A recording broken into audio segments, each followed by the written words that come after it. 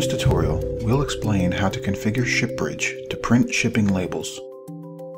Sellercloud integrates with many carriers including the US Postal Service, UPS, FedEx, DHL, and more. Each carrier offers multiple services, often with different label formats. With the label printer configuration, you can select the label printer and the specific format for each service individually.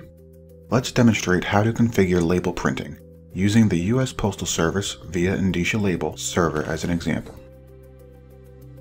Open the menu, click on Options, then click on the USPS tab. Locate the Label Printer Configuration button. Click on the button to open the configuration window. In this grid, we'll configure the shipping method and the packaging type, the printer, and the file type. Select the service from the drop-down. The drop-down contains the full range of services offered by USPS. Once you have selected the service, you can select a package type, such as envelope or parcel. If no package type is selected, it will use the default packaging type, which is set on the Carrier tab. Click Add, and the printer configuration window will pop open. Select the printer. If you selected a thermal printer, click Thermal on the printer type. For all other printers, click letter-sized PDF. Now select the label format file type. For USPS, the three file formats are EPL2, ZPL2, and PDF. You will need to select a format that is compatible with your printer. EPL and ZPL are formats that work specifically with thermal printers. Non-thermal printers, like laser printers, require a PDF format selection. Click the Test button to test print a label. If you're satisfied how it prints, click the OK button. Now you add another service with the same process. Because they are set individually, labels can be configured to print on different printers based on the service.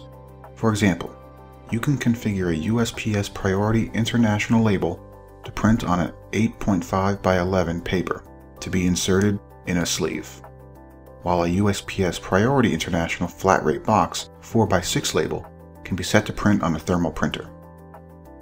When you're finished adding services, click the OK button on the configuration window.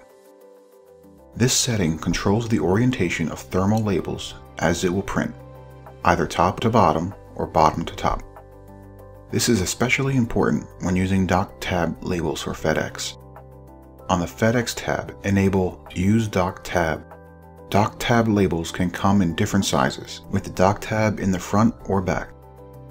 Select the label size and type that you are using from the drop-down. Depending on the dock tab available, you may have to configure the orientation of the label, top to bottom or bottom to top. When you're finished configuring the USPS tab, save your settings. If you are printing labels on a laser printer, you have the option of integrating the label and packing slip so that they print on a letter-sized paper. Open the Invoice tab. Now enable the setting Print Label Invoice on half page. This will print the label and invoice side by side on one paper. Order information can be referenced on the label using the rubber stamps. For example, you can select to place the SKU on the label from rubber stamp 1, the order number from rubber stamp 2, and the product description from rubber stamp 3. Now that this is configured, orders that are set to ship with those shipping methods will print labels in their correct format for the correct printer.